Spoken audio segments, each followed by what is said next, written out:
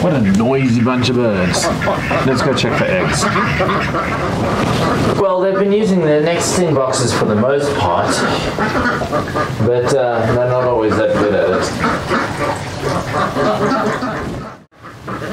Welcome back to Nuwe Blare Homestead. My name is Raul, and this is my brand new chicken and duck coop. Let me show you around.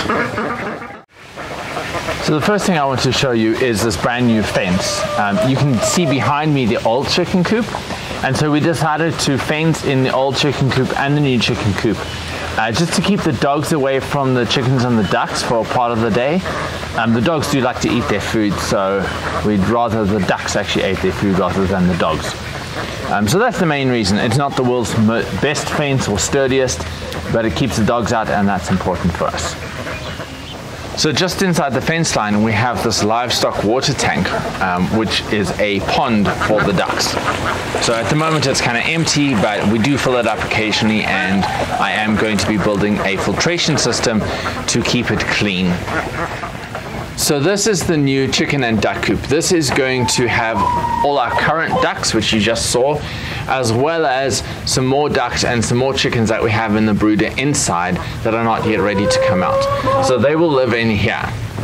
Let me show you inside and we can see what's going on there. Now, as you saw earlier, we have these nesting boxes in here. They are two-tiered. The bottom tier is for the ducks and the top is technically for the chickens. We might not keep them quite like this. I think we might end up building a dedicated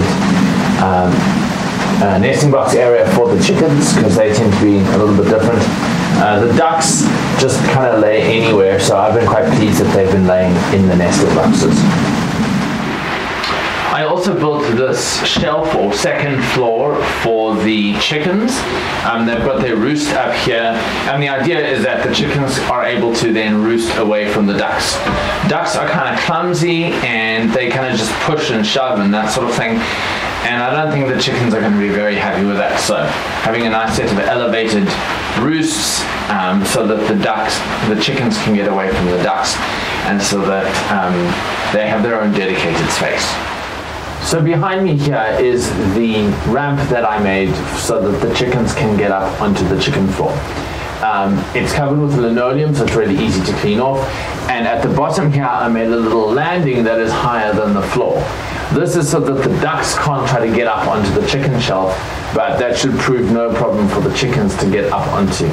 I am going to put slats on here so that the chickens have an easy way to climb up and down.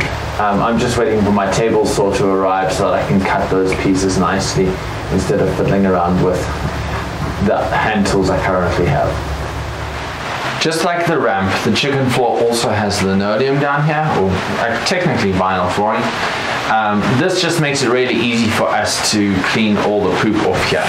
Also, it means that we can actually take that poop and use it for compost. We don't have to have shavings with the poop. It can just come down on here, and then when it's dry it comes off pretty easily. Well, that's about it for the grand tour of my new chicken and duck coop.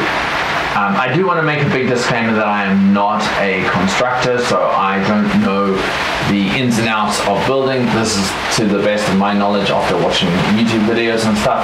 This is small enough that I don't need to get a permit to build it or anything else like that. But I do hope you enjoyed the tour and seeing everything that I have going on here.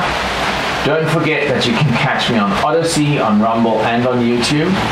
And I will see you guys in the next video. Bye.